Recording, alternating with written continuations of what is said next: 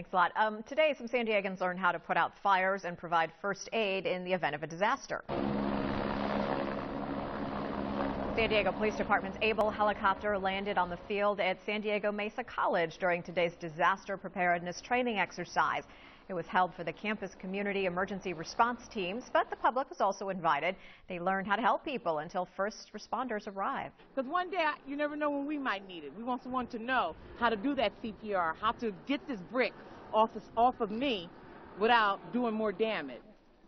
NBC7 also talked to the chief of police with the San Diego Community College Police Department, and he told us with scarce resources in terms of emergency responders, it's crucial to have citizens trained in case of a major disaster.